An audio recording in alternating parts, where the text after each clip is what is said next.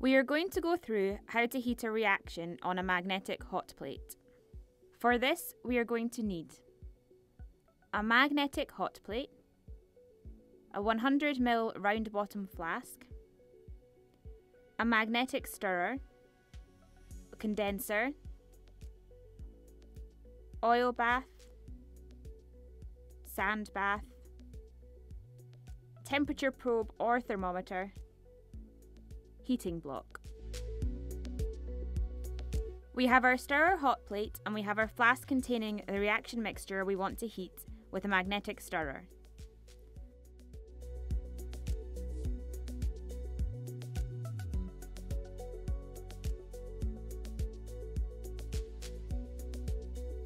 There are a few vessels we can use for heating. Probably one of the easiest to get hold of is an oil bath. Ideally, there should be a magnetic stir bar or a large paper clip at the bottom of the oil bath.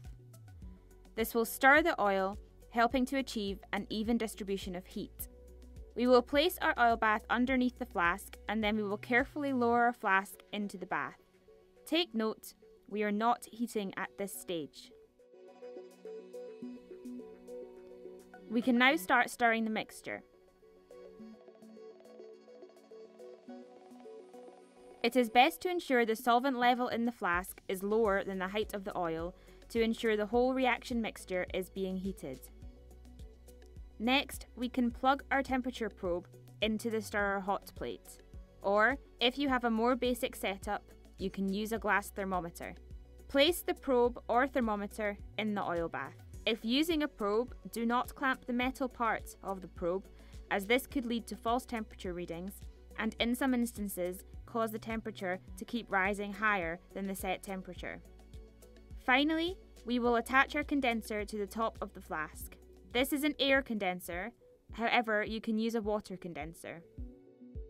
As the reaction heats up, the solvent will travel up the condenser and then condense back down into the reaction flask, creating this evaporation-condensation cycle. Next, we will turn on our hot plate and allow the reaction to heat. You should monitor the reaction and not leave the reaction unattended until it has reached temperature and the temperature has been maintained for 1 hour.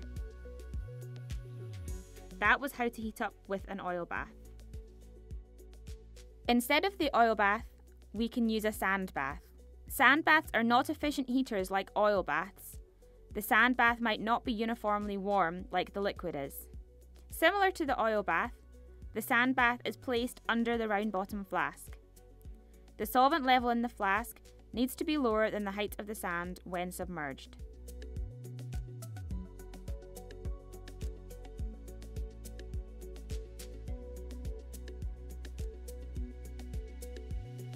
Again, we can begin heating. The final thing we can use is a heating block or a dry-sin. A heating block directly conducts the heat.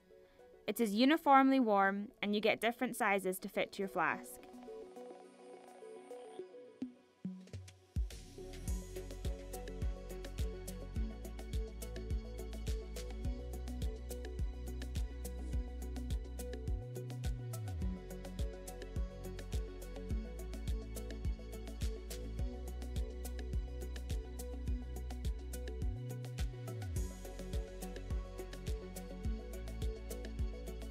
When your reaction is complete, you must lift your flask up out of the heating block while it cools. Sometimes if you don't do this, as the heating block cools down, the metal constricts, tightening around your flask. In this short video, we have explored how to set up a heated reaction using an oil bath, a sand bath, and a heating block.